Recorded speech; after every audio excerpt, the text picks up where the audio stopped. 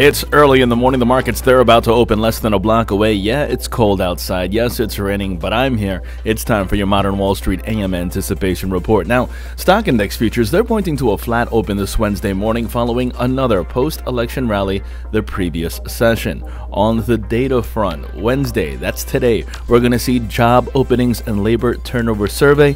In other words, JOLTS, that'll be out at 10 o'clock this morning, while consumer credit, that's due out later on in the afternoon at 3 p.m. Eastern. But more focus in terms of data already on next week, as the U.S. Federal Reserve is due to meet and market expectations calling for a potential interest rate hike. And on the earnings front, we have Costco, H&R Block, and Lululemon all expected to post their results today.